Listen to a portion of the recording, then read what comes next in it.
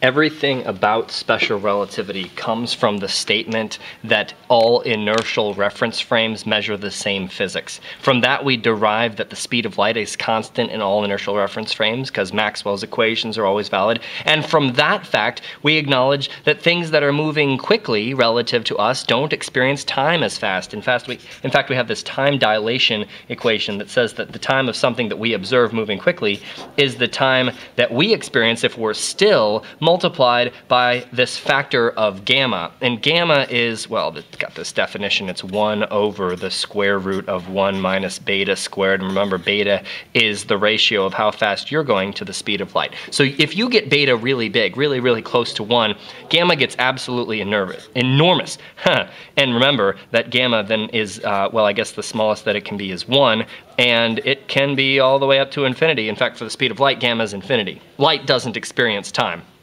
Light literally does not experience any time.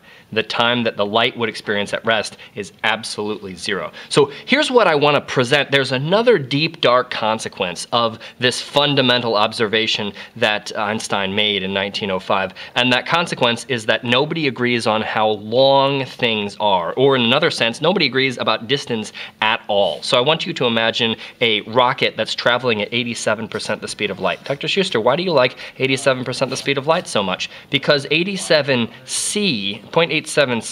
gives us a gamma of 2, which is nice. So then things are twice as much time or half as much time. So I want to try to figure out what's going on here with distance and time. And the thing is, I've got two situations. Let's separate them with a bold line.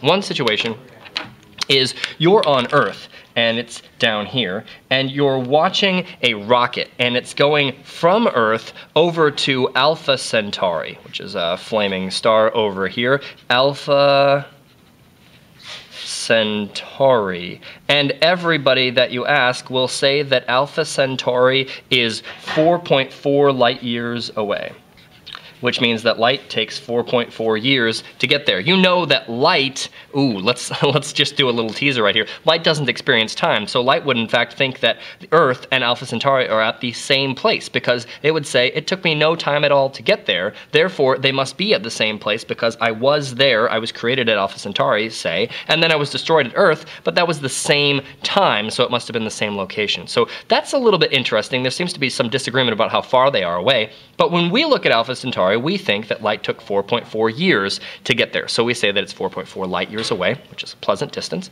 And if we travel in a spaceship, now I'm going to get somebody and put him in a rocket. Let's get him a seafoam green rocket. And the rocket is zooming towards...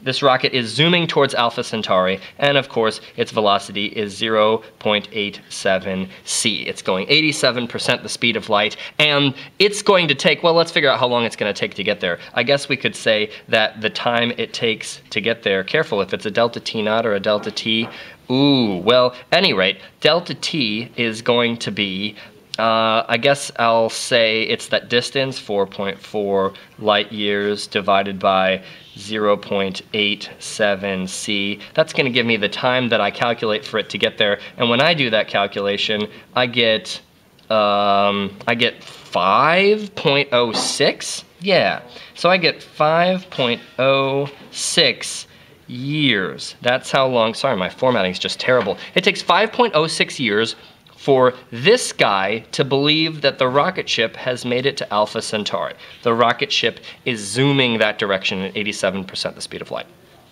That's fine.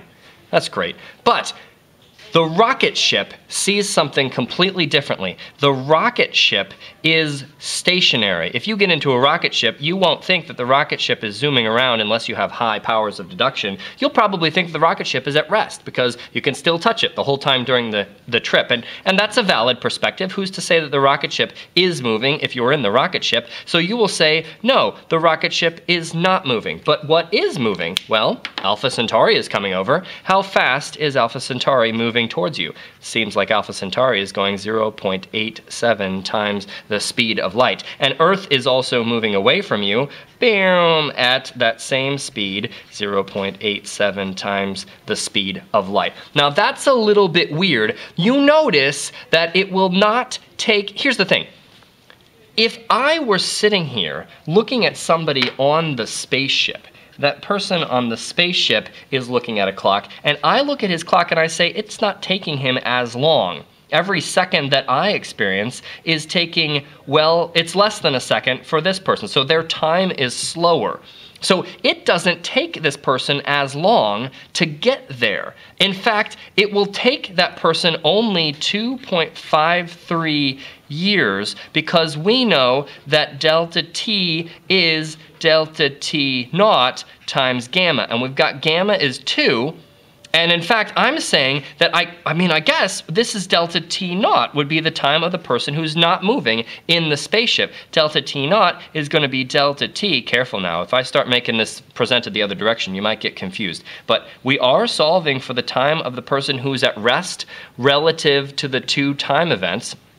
And so that person there is taking much less time, because gamma is a number between 1 and infinity. So the person in the rocket ship believes that it takes them 2.53 years to get to Alpha Centauri, or to get for Alpha Centauri to get to the rocket ship, right? Because the person never thinks that they move. Also, the person on Earth will think that it took them 5.06 years. So there's a factor of 2 right there. Very interesting. How is that reconciled with the fact that this guy thinks that the rocket ship went 4.4 light years, and they both think that the speed is the same? Now that's a little bit of a problem, right? Let's investigate what that speed means. Speed is it's L naught divided by delta t. But of course that has to be the same thing as L divided by delta t naught. We've seen delta t naught. Now, let's talk a little bit about what delta t naught means. Delta t naught is the proper time. And proper time, I should make this its own slide. I will make this its own slide. Here we go. Proper time. Delta t naught. Proper time. And it's the time measured by someone who is at rest relative to the two events. At rest relative to two events. That's what proper time is. The other thing that we can know about proper time is it's also the longest possible time. Nope, shortest possible time. Ha ha ha. Shortest possible time. I find myself getting confused in this all the time. Get it? The time confuses me. So I like to keep straight what's the shortest possible time, the longest possible length, etc. Proper time is the shortest possible time. If you are moving fast relative to two events, then you will not find them at rest relative to them, so you won't find the proper time. You'll find a time that's actually much longer, because someone at those two events would observe your clock slow down, and you'll observe the proper time slowed down, so you'll see more time happening. Also, we can define L naught as the proper length. It turns out that some people don't measure the right length, but the proper length, it's not really the actual length, or maybe it is. I don't know. Which way do you want to look at this? It's all relative, isn't it, in relativity? Proper length is a very similar definition. It's the length measured if you're at rest to the object that you're measuring.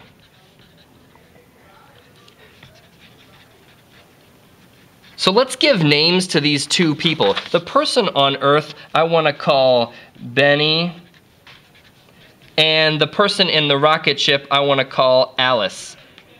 Okay, so Benny is observing, let's see, if Alice is going from there to there, is Benny observing the proper length or the proper time for the event of Alex blasting off and then getting to Alpha Centauri? Let's see, look at these definitions.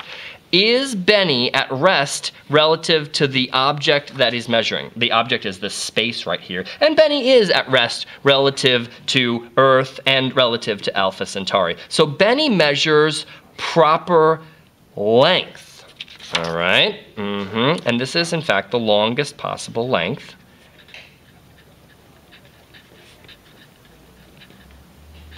And in our case, Benny measures that. Alice, on the other hand, is not at rest relative to Alpha Centauri and Earth. In fact, Alpha Centauri and Earth seem to be moving relative to her, so she can't measure the proper length. On the other hand, blasting off and landing take place at the same location for Alice. Here she is, and she is blasting off, and then a long time later, she is landing. So she's actually going to measure the proper time because she's at rest relative to the event of blasting off and landing. They take place at the same place for her. This is deeply profound and perhaps troubling, but Alice blasts off and lands at the same place from her perspective. One way to check is her nose is there with her. So clearly, she hasn't moved relative to her nose, and if she had a book right here next to her, then that book would be next to her when she landed also. She's landing and taking off at the same place. Of course, Benny doesn't think so. Benny's like, Alice, clearly you were on Earth first, and then you landed on Alpha Centauri. Oh, by the way, don't land on Alpha Centauri. It's a star. Okay, but she's at least going there. Maybe she's going to orbit it and study it or something. So Benny's going to see the proper length, and Alice is going to see the proper time. Notice that Benny's time is 5.06 years. So it's not proper because it's not the shortest possible time. Alice's time is 2.53 years. In fact, any way you slice it, that is the shortest time for any observer to observe Alice taking off and then landing. Of course, Alice herself is going to observe that at the same place, so she'll get the proper time, which is the shortest time. Now let's think about length a little bit.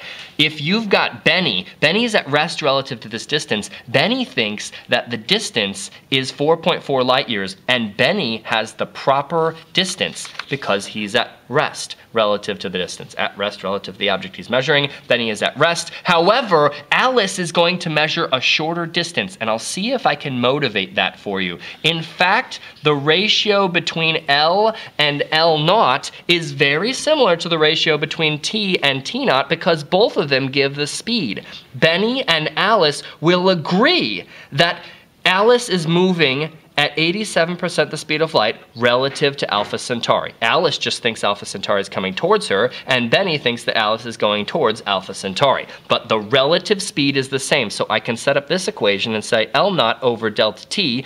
Whose experience is this? Who's got L naught? I forgot. Is it Benny? Yeah, Benny's got L naught, but he's got delta T. He's got the wrong time, but he's got the proper length. This is L naught. And this length right here must be L, because it's not the same length. Oh my goodness, do they not even agree on how far? I'm gonna cry. How far planets are apart from each other and stars and whatnot? Dang it. So this is Benny.